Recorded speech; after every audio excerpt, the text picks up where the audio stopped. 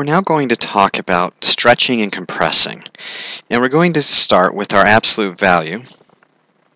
So f of x equals the absolute value of x. And we're talking about the vertical case. Remember, vertical means it's outside of the library.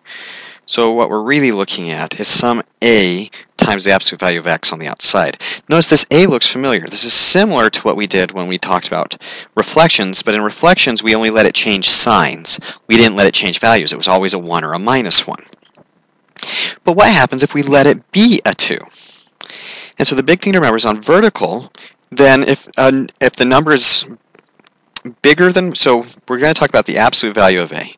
If it's bigger than 1, then it's a stretch. It gets taller, it gets skinnier, we're stretching it vertically.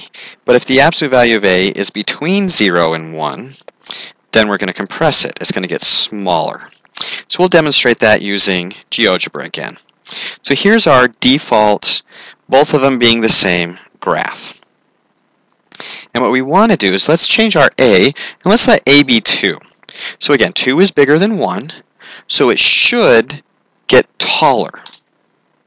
Notice that the v part, that connection still is at 0, 0, because the absolute value of 0 is 0, and 2 times 0 is still 0, so this didn't move. But this point, instead of being at 1, is at 2. This point, instead of being at 2, doubles and becomes 4, so I've stretched it. I've grabbed it on the top, and I've pulled it up. But this reference point still stays the same. I can compress it just as much. I can let a be a half. And if it's a half, notice that here it's squished. It got smaller. It's compressed. Instead of going over 1, up 1, it's over 1, up a half. Instead of being at over 2, up 2, it's over at 2, up a half. Instead of being at 4, it's at 2. And instead of being at 3, it's at 3 halves. Notice that works in both directions. So this is a non-rigid transformation because I've changed the rigid shape of the absolute value. It's still a v.